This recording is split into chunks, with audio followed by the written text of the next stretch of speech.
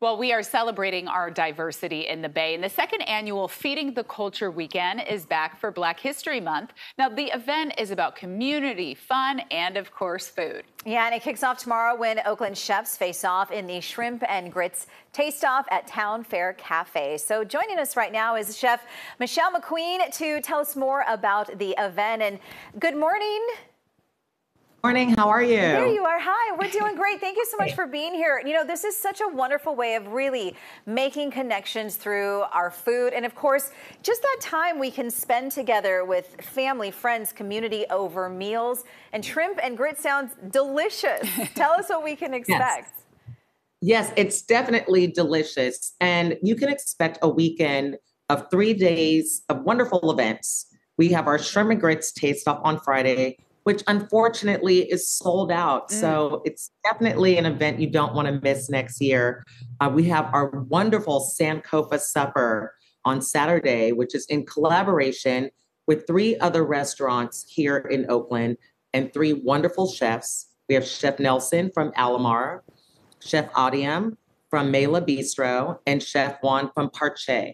And we are representing the culinary side of the African diaspora, from the South American side to the Caribbean to the Ethiopian, and myself, the American South. So that's going to be a wonderful event. And then the weekend concludes with our soulful brunch here at Town Fair. We have a wonderful soulful brunch. We have a live DJ. We have an omelet station. We have great homemade food.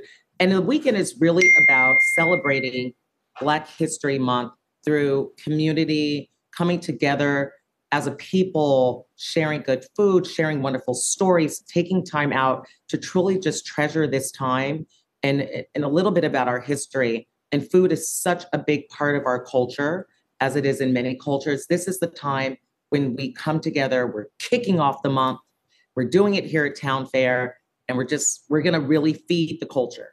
Well, and it's not just good food, but it's also a good cause. Can we talk about how some of the proceeds you're gonna be giving back to the community? Yes, so we are donating proceeds from all 3 of these events. It's a weekend of fundraising for the Kids First Foundation, which is a wonderful foundation. We take kids on Black History tours 4 times a year. We take kids and let them experience not just Black history, but we take them to HBCUs, historically Black colleges and universities, and expose them to what it's like to go to a Black college. I am a graduate of Howard University myself. And we do this for kids who cannot afford to go, who will never see this, have this experience. We take them through all kinds of museums and exhibits through the South, Martin Luther King's home, the Legacy Museum. It's such a rich cultural experience for these children that these events over the weekend are really going to help pave the way for them. It sounds like it's going to be a lot of fun. We just have about 30 seconds left. Just as a request, do you guys ever put these recipes up online so people can maybe learn how to cook this stuff and sort of, you know, bring the culture into their own homes and kind of share that with their family? Definitely. Well, if you come to the Sankofa dinner, you will get a chance to experience some of that. I intend on sending people home with a little gift package of some spices, possibly my sweet potato hot sauce I'll be making today. Some wonderful things. And yes, I will do my best to see if I can get some recipes online, get the chefs to kick in some of their wonderful recipes. Chef Nelson is making a lamb with the peri-peri sauce, guava and peri-peri sauce. Gosh. I mean, it's just out of this world. Parche is making wonderful food.